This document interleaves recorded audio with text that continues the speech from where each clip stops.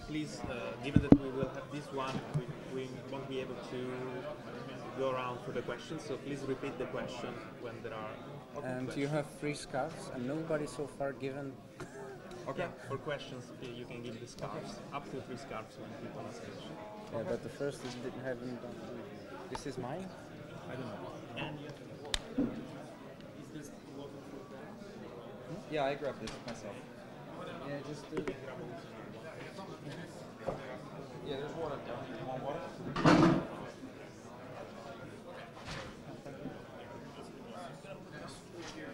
Or do you want to use it? Sit down. And keep an eye on, just keep an eye on us. We have the signs for 10 minutes, 5 minutes, and 10 minutes. Okay. So out of time is completely out of time, or time for questions? No. Out of time is completely out of time. It's 40 minutes, including the questions, so this is how you... It's not really much.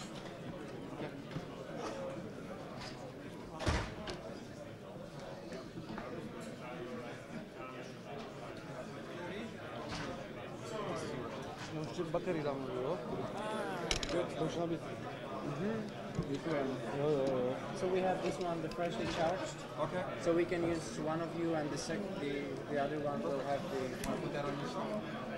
Raz, jedna, raz, jedna, raz, dva, raz.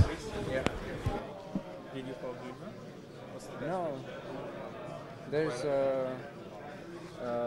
eavesdropping, and they just heard us speaking like the batteries are dead, you know.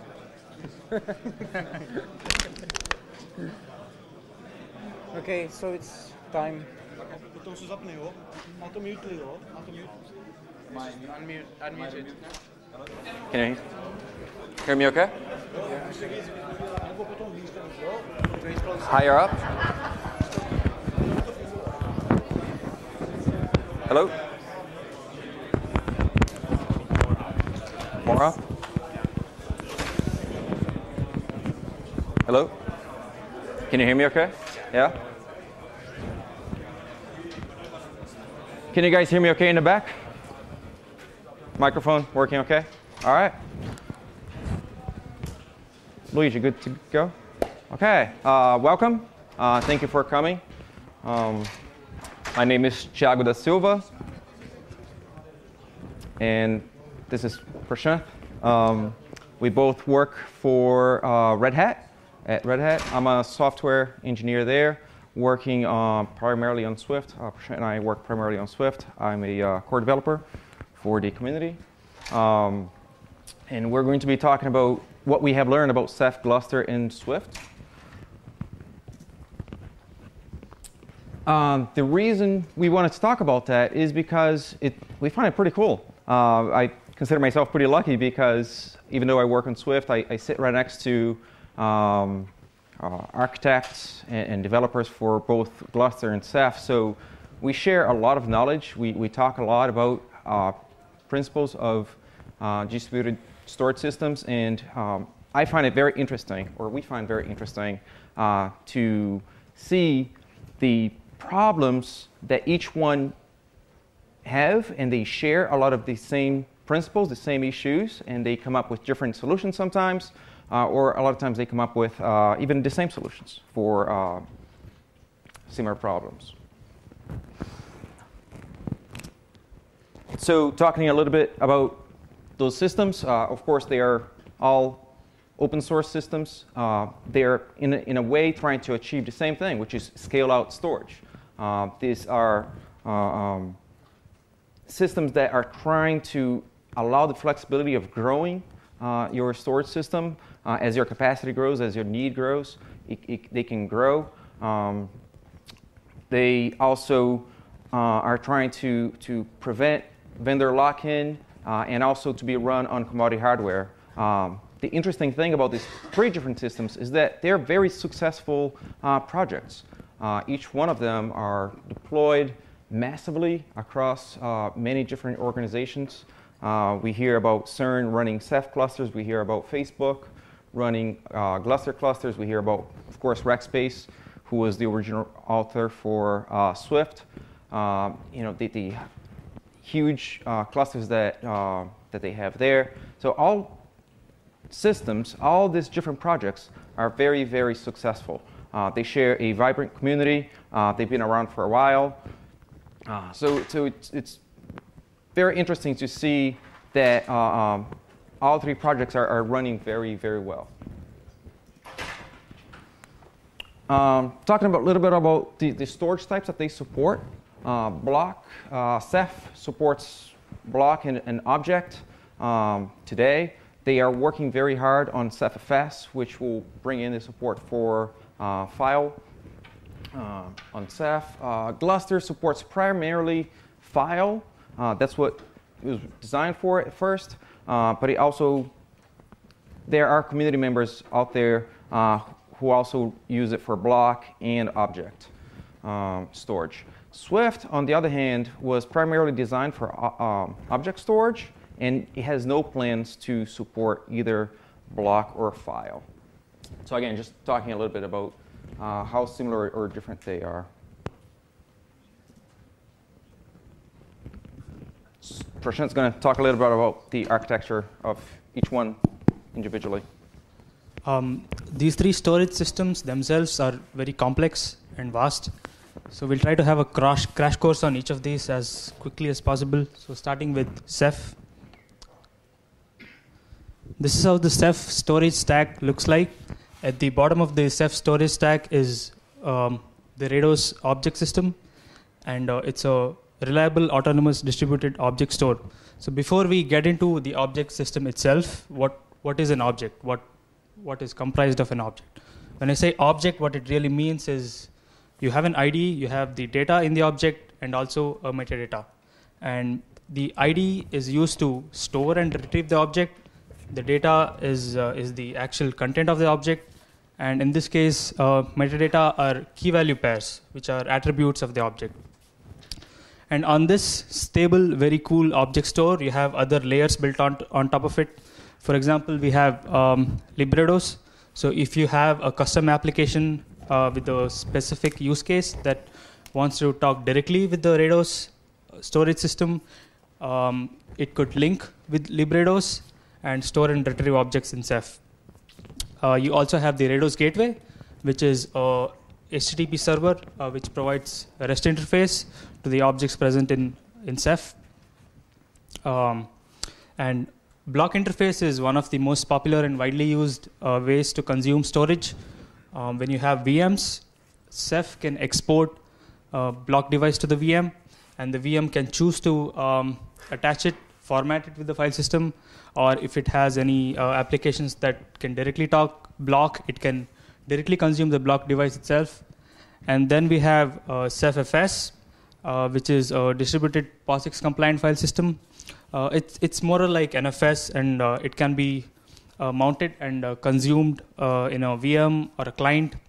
So one difference in the way applications consume Rados directly and via Rados gateway is that Rados is more low-level access.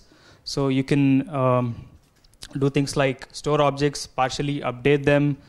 You can have compound operations on objects. You can get notified when objects get changed. But when you use Rados gateway, it provides a lot of additional feature sets, such as you can put objects and segregate them in terms of buckets. You can authenticate users and provide ACLs based on buckets. You can also set quota on buckets. So Rados gateway is more rich in terms of feature set. And also when you directly store objects over librados, so the object size is typically small. And what Rados gateway does is it allows you to stripe objects so that you can have really big objects when you store objects via Rados gateway. And if you have existing applications written in which talks to Amazon S3 API, you can just use them directly with Rados gateway. You just have to change the URL and point your application to Rados gateway instead. And it also supports the Swift API. So in terms of Swift's terminology, a bucket is a container. So if you are talking in terms of S3, you can put objects into buckets. If it's Swift API, you can put objects into containers.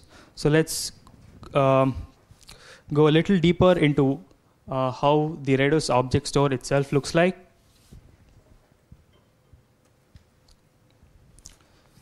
So a Ceph cluster primarily has two kinds of daemons.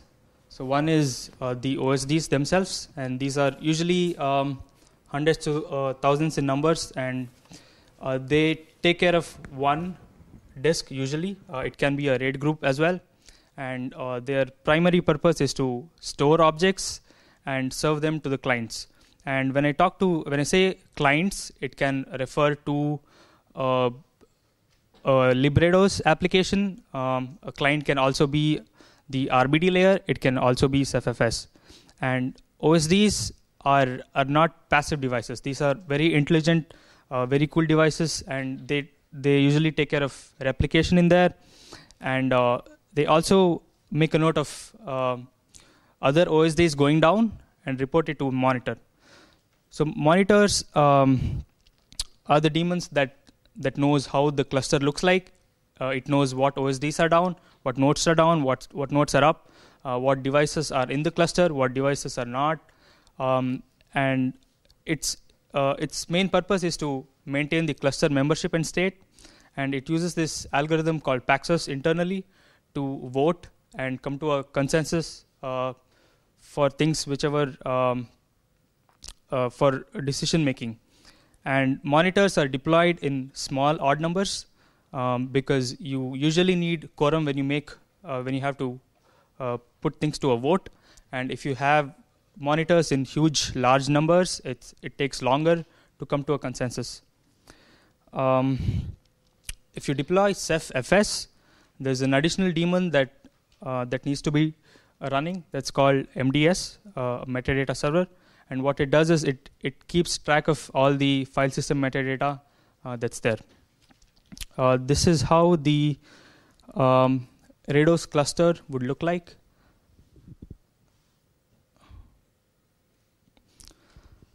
Now let's look into a brief introduction on how Ceph places data itself in the Redis cluster. So Ceph uses something called as the crush algorithm. So Ceph can store millions and billions of objects, and there should be some way to segregate these objects. And here, a Ceph cluster is divided into pools. So why pools? So there could be a use case where you need some set of objects replicated twice, some set of objects replicated thrice. So a good example is, let's say, you provide a system where you allow users to upload your images, and you need to store thumbnails. You may want to store images thrice for resiliency, but you don't really care about thumbnails. If you lose them, you can always regenerate them. You may want to store just one copy of the thumbnail. So that's where you can create two pools. One pool can store 3 copies, another can store 1. And also, as these clusters are huge and contains so many objects, it's so hard to keep track of where each object goes. So you group it into placement groups, and placement groups are a collection of objects, and these placement groups are mapped to OSDs. So by default, when you have 3 replicas, 3 OSD daemons are responsible to store and retrieve those objects. So here's an example on how crush determines where to store and place the objects. So crush uses the name, the identifier of the object itself, and the pool name to derive the placement group. And crush knows which OSDs are responsible to store objects that belong to that particular placement group. So there is a primary OSD that initially accepts the request from the clients and stores the data, which is eventually replicated to 2 other OSDs, and these are synchronous. So the OSDs give an act back to the client only after all 3 writes have been done. That's pretty much how Ceph manages data placement. Now let's look into how Gluster does it.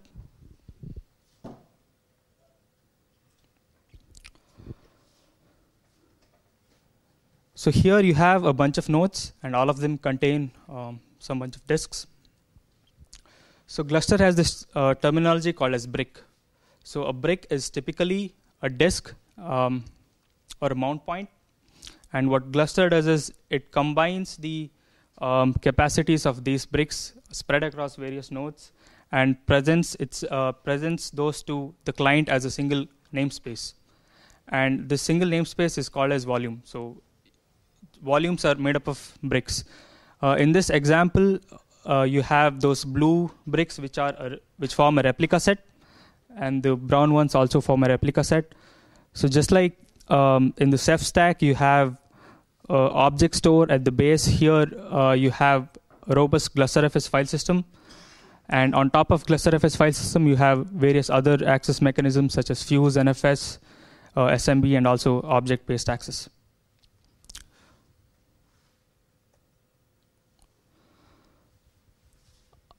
Just like Ceph, Gluster also does not have a central metadata server. It does not have to look into a place or talk to a server to know where the files are. It can compute on a real-time basis. And just like Ceph, it also uses hashing to find where the data is. So you have the entire hash space divided into different ranges, and these ranges are assigned to bricks. And when you store an object, Gluster would know where to. When you store a file, Gluster would know where to place that file. So let's look at an example. Here I have 3 bricks of different sizes. 2 are of same sizes. And what Gluster does is it will assign a hash range to each of them depending on the size of the brick. So if a brick is bigger, it assigns a larger chunk of hash range so that more files would likely go into that brick. And then when you want to store a file or access a file, Gluster hashes the file name, and from the hash, it will know which brick to place the file in. And unlike other object store like Ceph and Swift, as GlusterFS is basically a file system which allows rename, their renames are handled in a specific way because when you change the file name, the hash changes. So when you rename a file, they create a special pointer file without moving the actual data immediately that points to the real location. And as and when you want to grow your cluster size, you add devices. And when you add devices, the existing data is moved to the new devices so that there's a uniform distribution again.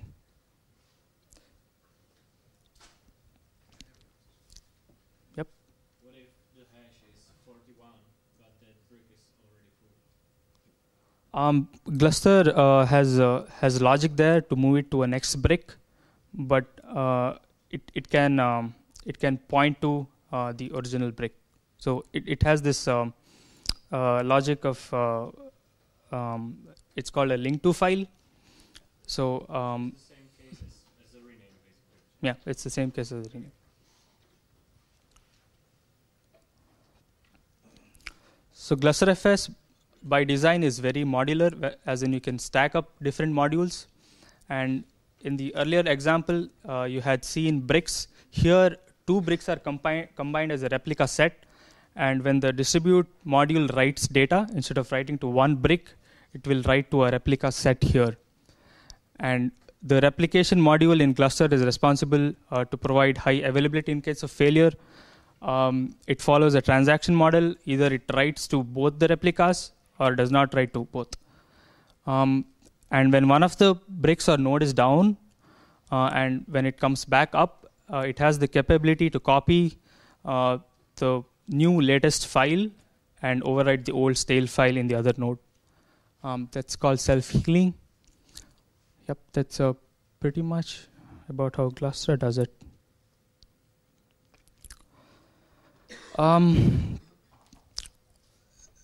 Swift is in OpenStack. Yeah. What happens when you have a failure in one of the bricks? What happens with the files inside that brick when that brick specifically fails? Yeah, and if you don't have the replication applied, you actually lose access to all the files inside the brick. If it's just pure distribute, you do. If it's let's say the first brick goes down and you don't have access to that, there's a configuration in Gluster where by default you can still write to the other brick the client still gets to do I/O on the other brick, and when the first brick comes back up, all the I/O that was done on the second brick is copied back to the first brick automatically. Does that answer your question? Yeah, but for example, the files I have in the failed brick, Yeah. they will still be presented to the client, or No. the client will not see them in the global file system? If you go on the back end, you can still access them, but it won't be presented. Yeah, but I mean, clearly, if you make only one copy, Yeah. you lose that one copy, you Yeah. don't see them. Yeah, yeah, But if normally people have 2 copies or more. yeah. So where is that information stored? You're saying you're generating that hash that determines on which brick Mhm. you will Mhm. locate the file. Mhm. When I have 2 replicas, for example, Mhm. and the original one goes down, how do I determine where the replica is? Let's say the first brick is down now, and the client cannot access it. So all the IOs happen to the second brick. And when the second brick is doing IOs, it will mark that file saying that the other brick is down, and this file needs to be healed back when the other brick comes up. But how do I find the upper brick? The next best one Mhm. necessarily have the file that I have. In Ceph, I understand this is the job of the monitor. Mhm. Node, what is it? So in the back end, so there's although there is no central metadata server, there are directories where the AFR module keeps track of files that needs to be healed. So I think maybe it's a simpler question. Yeah. I think what he's asking is, when you define a volume, Mhm. you know what replica pairs are married together. Mhm. Or that's static and that's fixed. Yep. If one goes down, you always know what who the second is. You don't have to heal to get at the objects in the replica pair because it's a static map that the clients know about. So that's why it's so important to point out that it uses this hashing algorithm, this very deterministic hashing algorithm. So like Rick said, you have 2 replicas. One goes down. Your hashing algorithm for that file that is trying to store, it still points to that second brick. It will point to both bricks, right? One you can't get to, the other one you can get to, so you still have access to your data, which I think also answers. I guess the answer is that during the monitoring of the remote file or remote storage, you get information on all replicas. So the client knows which replica are you handling the brick.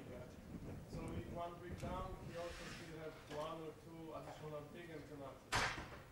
Exactly. yeah.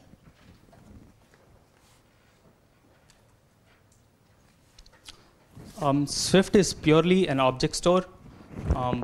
In Swift, a cluster is logically divided into accounts, which contain containers, which eventually contain objects. So Swift contains 4 services or daemons running. One is proxy server, one is account server, container, and object servers. So the container servers keep track of what objects are stored in that container.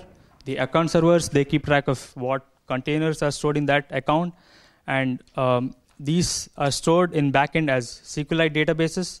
And just like objects are replicated thrice by default, even the SQLite databases are replicated thrice. And a client to Swift can be any HTTP client. It could be your mobile phone. It could be a web browser. And the proxy server here acts as the single entry point to the cluster. So clients never talk to the backend node directly. All the traffic goes through the proxy, and the proxy knows how to route the request to the appropriate daemon or service in the backend. And for example, Wikipedia, all the images and thumbnails that you see in Wikipedia are stored in a Swift cluster, which is pretty cool. Yeah, so you can have a load balancer and multiple proxies.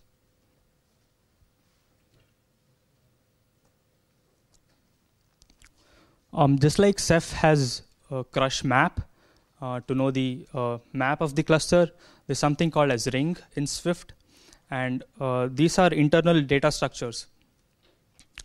So when I say a ring file, what an admin of the cluster does is he creates these ring files and pushes it out to every node so that every node has an idea of what the cluster is, what it looks like.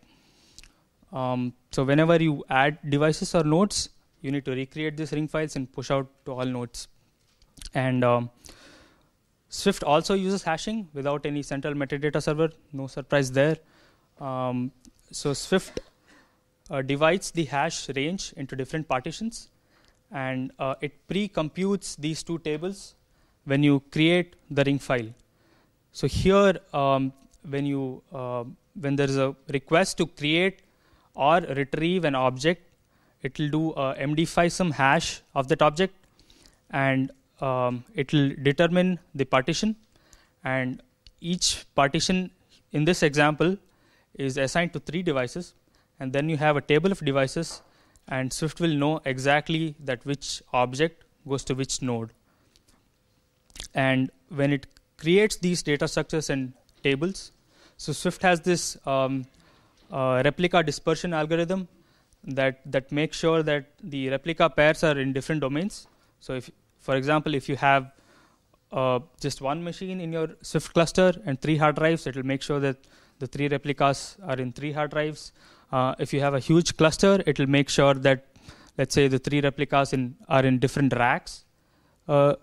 So Swift is very intelligent when it forms these ring files to make sure that the replicas are in different failure domains. That's about the architecture of these. Thiago will explain about further similarities and differences. So yeah, hopefully, you can keep it that. You're able to see some of the similarities already that they share. So for example, again, a scale-out system. They allow you to grow as your capacity grow.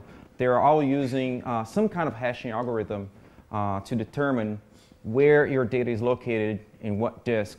They're all trying to save your data in such a way that if you have failure, you don't lose your data. For that, they both up until now, there's primarily been using replication. More recently, all these systems are also introducing erasure coding. So looking a little bit deeper into the similarities of them, so we can see that in Ceph, the Ceph client speaks directly or talks directly to the OSD, as Prashanth mentioned, and you typically have a mapping of an OSD service to a disk, to a low-level disk, and the OSD disk is usually formatted with an XFS file system, because Ceph uses X-headers on the file system to store metadata. The same is true for also Gluster and Swift. They all using the XFS file system at the very low level to store the data on disk.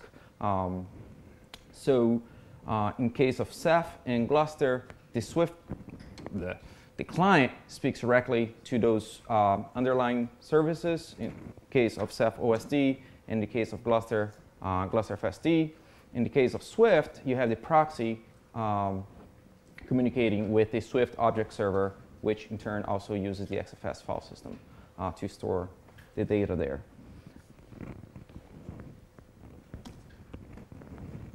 Looking a little bit more in terms of how each system does redundancy and rebalancing, in Ceph, you can determine your replication or your redundancy level, granularity, at the pool level.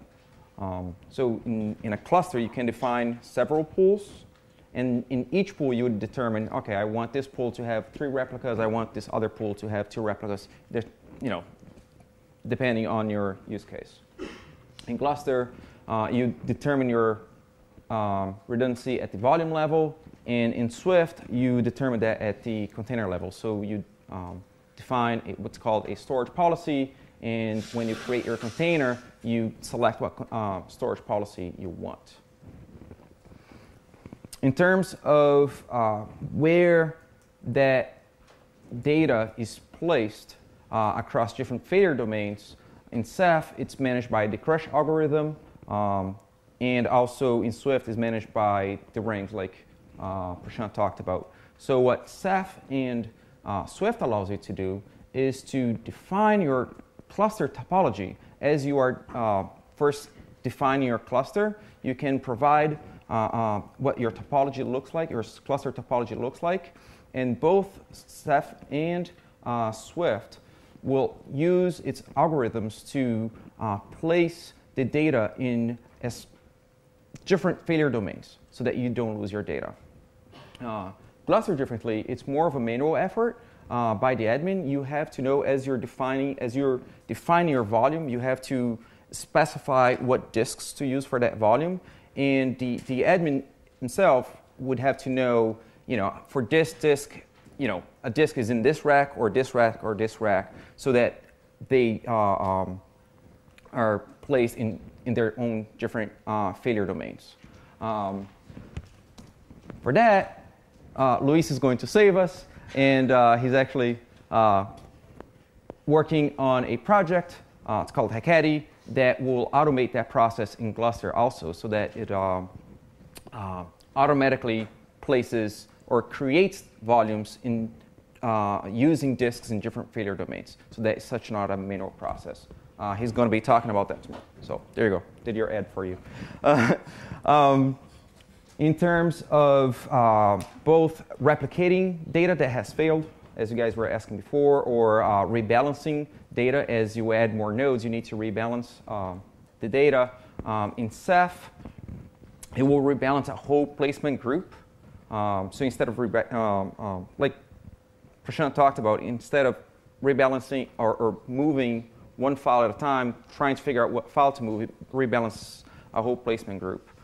In Gluster, it actually rebalances or replicates individual files, and in Swift, it will rebalance or replicate partitions. So again, remember that placement groups and partitions are sort of the same idea of their ranges of your hashing algorithm.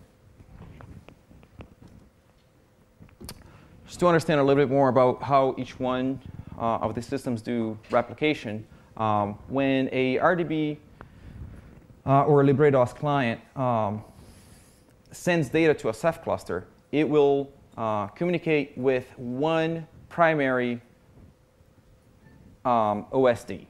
It will send data to that primary OSD, and that primary OSD is responsible for sending data to its secondary and tertiary OSDs. Those three OSDs, again, are in the same placement group. Once it gets the OK from those OSDs, it then returns to the client saying, OK, I have saved your data durably. Gluster does more of a fan out from the client itself. The client is responsible for speaking to the three different bricks. Again, I'm assuming here that it's a 3-replica system. Hopefully that was clear. But Gluster will communicate with 3 different bricks and send the data, will fan out the data from the client directly. So the client here is responsible for doing the replication. In the Swift case, you have the HTTP client sending the request to the proxy to put the data, for example. And the proxy is then responsible to fan out that data to the object servers, to 3 different object servers. What's the takeaway here is that all of these systems, they will only, they are responsible for storing your data in a very durable way. They will not respond to the client until you have some kind of quorum that your data has been saved. So for example, in the case of 3 replicas, at least 2 of these services, 2 of these replicas must have responded to the client or the proxy, in the case of Swift, that the data has been saved. Just to show a little bit more of similarities, in the case of Ceph RGW, one sec. Just to finish this thought. In the case of Ceph RGW, it's very similar to Swift, where you have an RGW gateway, or a Rados gateway, and you have your HTTP client communicating with the Rados gateway, and the Rados gateway is responsible for storing the data. In the case of Gluster, for example, if you didn't use the Fuse client and you use an NFS, you would have an NFS server, and your NFS client communicates with NFS server, and the NFS server then is responsible for doing the replication for you. Yes? You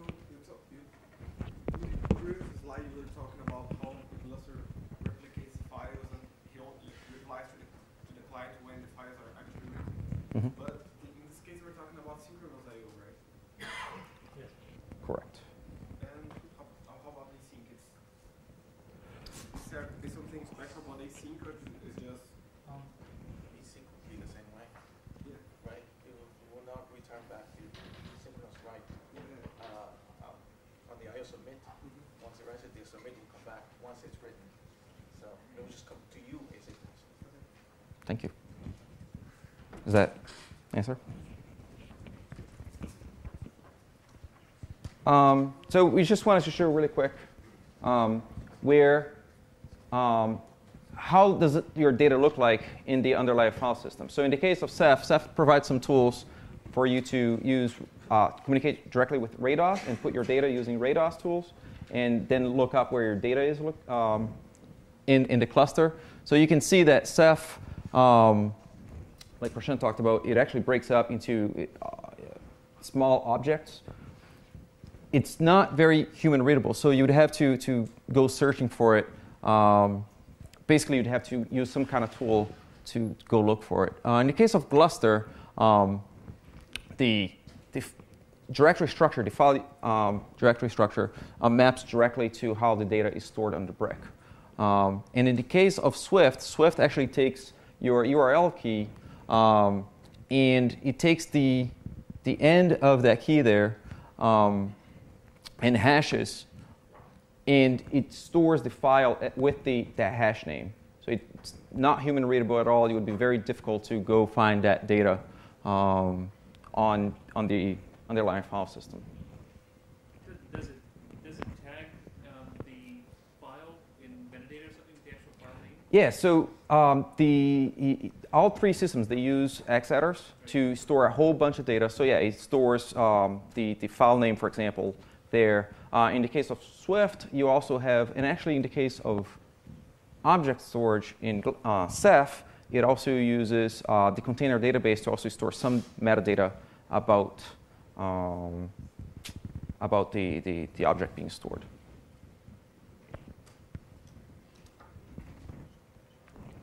In terms, again, just very quickly talking about some feature parity, they all support some kind of quota. Ceph supports quota at the pool level,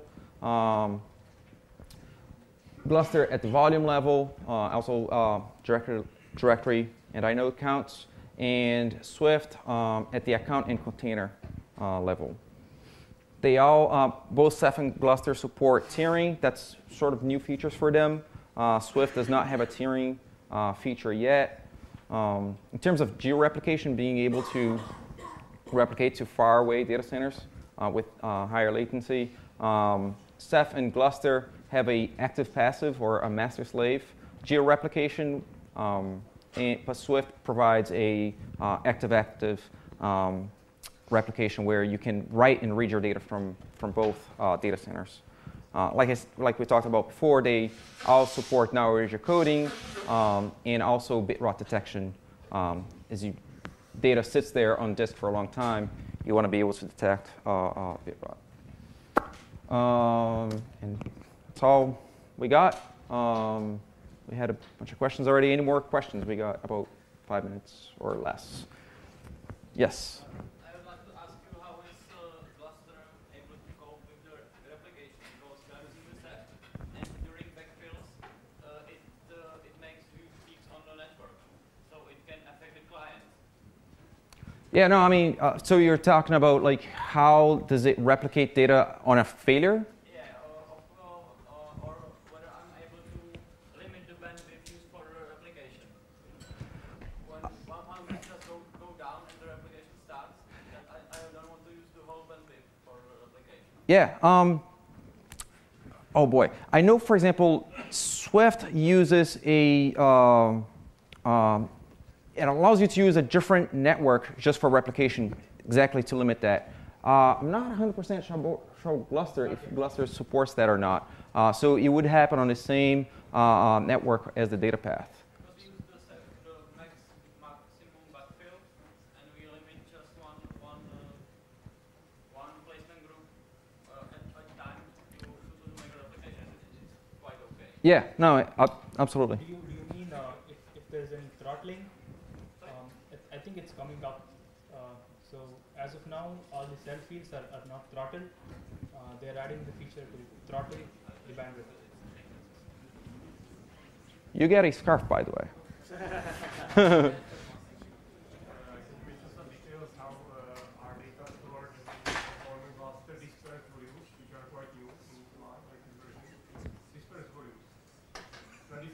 Dispersion rules in Gluster.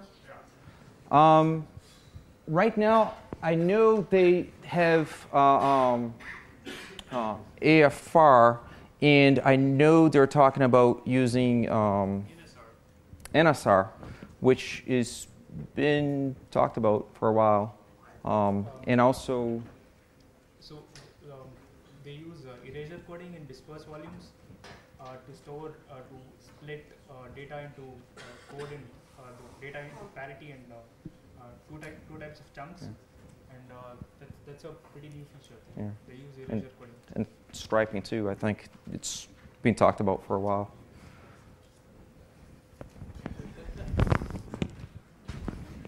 Almost. How is Gluster and Ceph with InfiniBand? I know Gluster supports InfiniBand, and Ceph, I'm looking.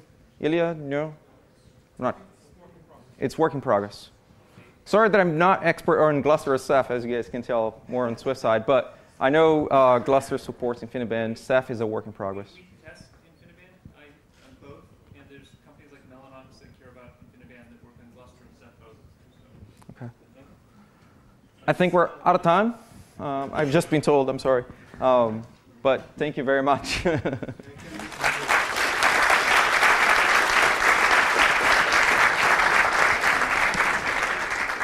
Let's see if I can remember who. I think if you have any further questions, you can catch the guys outside.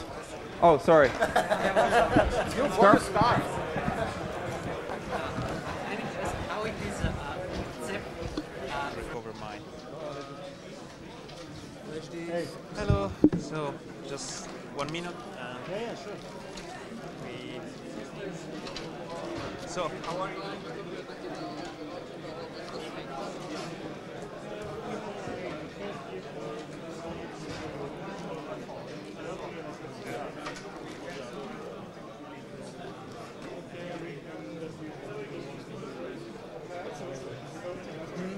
Okay, so now is updating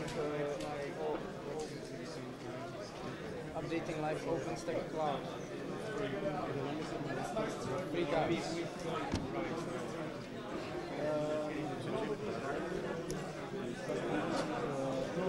have a video. Okay. So we can't do a demo of that. We don't have enough time.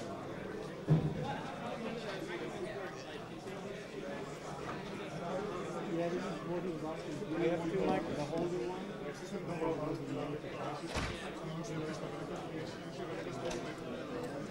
Okay, you can start with the wearable one. Alright, so I think this is your laptop? No, this is. So the guy left.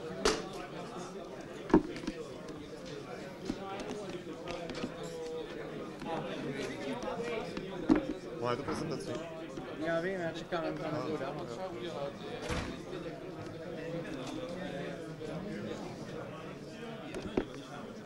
So to us it's like quite a lot. It's like a game. Like a game. We need to try to see that we don't use all the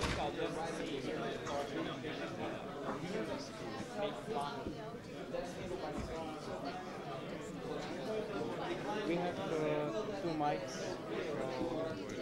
but I think you can just pass it. Yeah, I think we can pass it. It's gonna be interesting presentation. Can we hook up? Yeah. Because of the mics? VGA. Because of the title. So same laptop, but at least you don't need to switch the laptop, right? And the slides. Yeah, same laptop. Same slides, okay. Yeah. That's at least something. Let's start.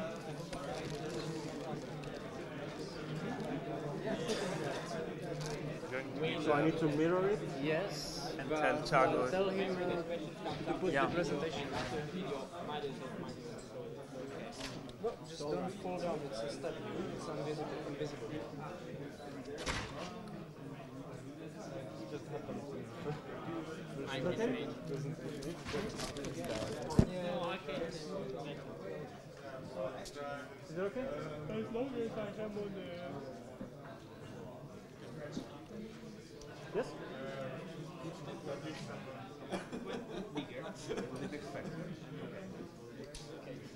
Yeah, it's interactive. Yeah, can I put the...